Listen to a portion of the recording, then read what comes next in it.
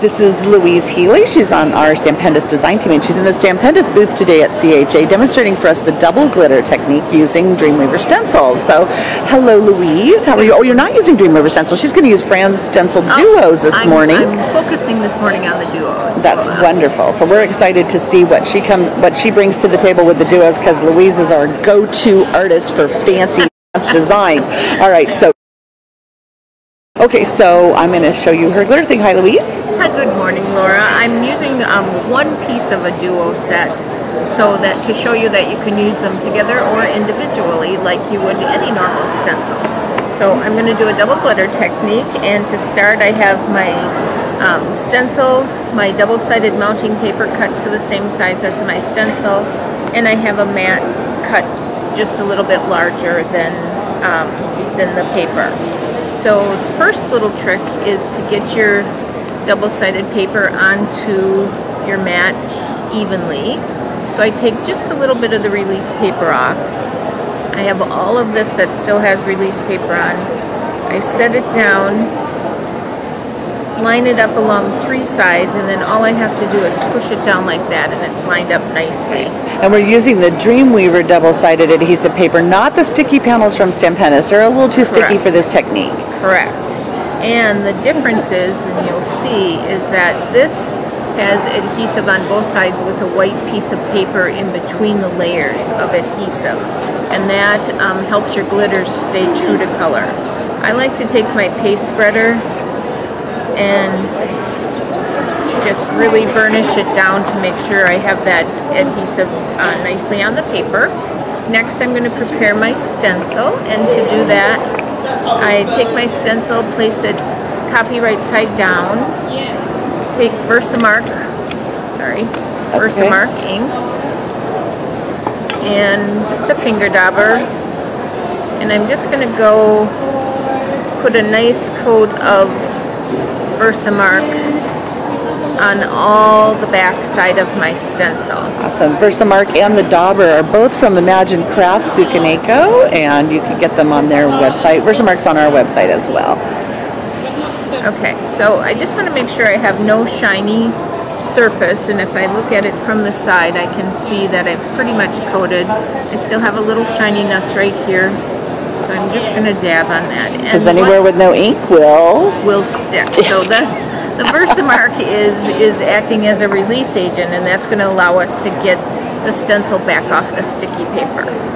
Alright, so now I'm going to take, this time I have to take all the release paper off. Just as importantly as getting it back off the paper is getting it back off the paper without bending it. So it's really important to us to have a good release agent that makes it easy for the stencil to come off the paper, because you don't want to bend your stencil. That's a naughty thing. No. So, and you can see now when I take this off, this is the trickiest part of the whole thing.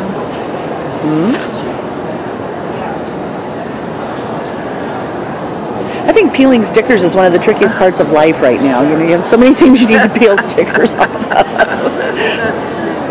Sorry. Okay. So we have all of this sticky paper exposed, and you don't want to touch it too much with your hands. So I'm going to take my stencil that I prepared, Versamark side down, and I know that it's cut to the same side as my stencil, so I can line it up on an edge, a couple of edges, let it drop. Now this to me is probably the most important step in the double glitter technique. Take a piece of the release paper and press that stencil down to the sticky paper, and what that's going to do is going to make sure your stencil is down nice and tight to the sticky paper, and you won't have glitter bleed underneath. So this is, and you don't want to do it with your finger, because if I had been working with some of our powders or anything, I could have powders on my finger. Well, then you'll make places where the glitter won't stick as well. Correct. So this is our gorgeous teal. I love that. Teal micro glitter. Love the micro glitter. It's one of my faves. So I'm just going to do this all one color. So I'll first just coat the whole thing. You could use your little spoon to add color in tiny areas. You can also use your Picasso to shield areas you don't want to color. So if you're just doing like red flowers with green leaves, it's easy to get that delineation. Right. So many options in this technique. I could have made my butterflies pink or yellow, and the dragonflies this beautiful teal color. Depends how much time you want to take on it. Right. So I am going to, because this is micro glitter, I'm going to make sure that I'm going to put just a little bit of extra on right now. And then again, I'm going to take a piece of the release paper and I'm going to rub this micro glitter down into those openings. You have to rub the ultrafine as well, but not as much as the microfine. Yeah. This is a really important step because when you pour it off, you don't want blank spaces that are going to absorb the other color she's going to use later. So we want to be sure that we've got everything covered thoroughly and sticky with the teal. So I'm going to give it a little tap. And then I'm just going to take a soft brush, and I can use a nice clean stencil brush and just brush a little bit more of that extra glitter off. Aren't we funny? We get this whole huge jar and we hoard every grain. Absolutely. But it's like well, part of why you want to get as much of the extra glitter off as possible is once we remove the paper from the stencil, if there's too much glitter on the stencil itself, it can jump onto your background. Sure. So we want to get all that off. So I've got that. Let me put this back. Okay, so now, if you heard me a minute ago, I said remove the paper from the stencil because we don't remove the stencil from the paper because you could bend your stencil. We remove the paper from the stencil by turning it upside down, taking a corner, peeling back and walking your fingers along. And then you have your gorgeous little image. And then, yeah, that's the ooh. The ooh now the real ooh-ah is coming. It's not the ooh-ah, that's just the ooh. So now, I could, this is dangerous what I'm doing. Should have brought you more spoons. That's okay.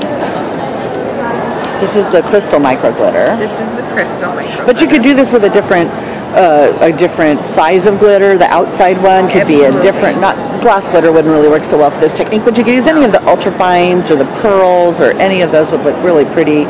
The ultrafines are gorgeous. They give a little more dimension. This gives you that more velvety feel. Love the micro glitter. The micro glitter. I do want to new paper.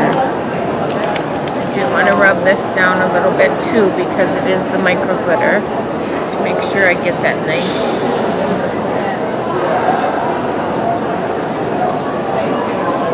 coating.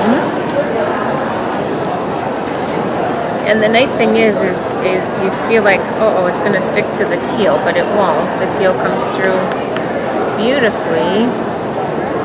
And there you have. So let's see. Can you see how amazing that is? I hope so. It is such a gorgeous technique. Just incredible. So your duos can be used just like a normal stencil. You just like to get a 2-for. That's right. So that's awesome. Well, thank you, Louise, very much for sharing the double glitter technique with us. It's so easy. It looks so exciting and complicated when you see the actual cards, but now we know we can do this. Easy peasy. Awesome. Thanks so much. All right, thanks.